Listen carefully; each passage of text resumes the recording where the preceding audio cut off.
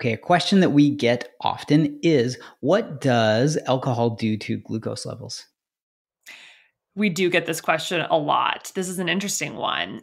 So basically, due to its impact on the liver, alcoholic drinks like wine and spirits can actually lower the glucose levels that we see on the continuous glucose monitor. And the mechanisms behind this are quite complex. And I should preface this by saying this certainly doesn't mean we should be consuming more alcohol just to lower our glucose levels, but the biology is quite interesting.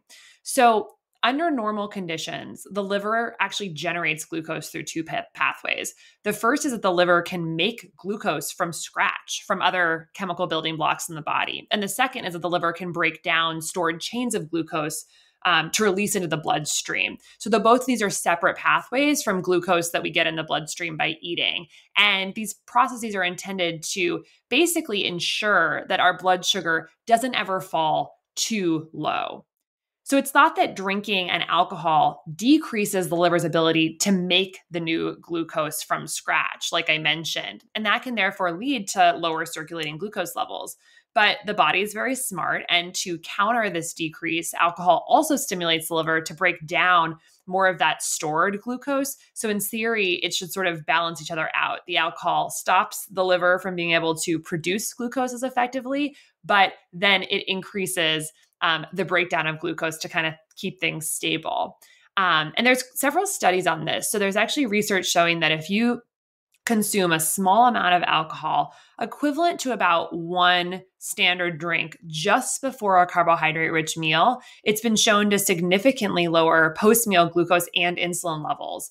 And that compared to if the meal was eaten without the alcohol.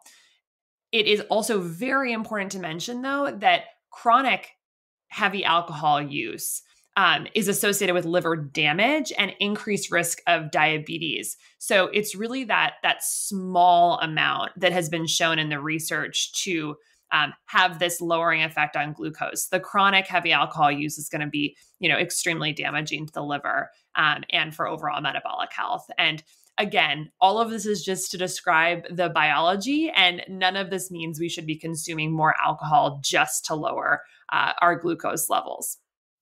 And so is this something that we can extrapolate to all diets, or are there nuances pertaining to specific types of diets that people might consume? It's a great question. And actually, the situation is different for people on specific diets. And the ones to mention are those people who are fasting quite a bit or who are on a very low carbohydrate diet and in a ketogenic state. And the reason for this is because these people are going to have less of that stored glucose in the liver, that glycogen, which is the stored change of glucose. They're going to have less of that in their liver. And so, as I mentioned previously, alcohol blocks that ability to make new glucose, but it balances it by increasing the breakdown of glucose in the liver. But if you already don't have a lot of that liver glucose to be broken down, you could get into a state where you actually end up inducing a very low glucose state in the body by drinking alcohol while on a low carb diet. And it can get dangerously low. In extreme cases, alcohol in the context of fasting or a ketogenic diet can lead to a hypoglycemic state that can lead to things like seizures or coma. So it's really important for people on a low carb diet or who are fasting to be very, very cognizant of alcohol intake.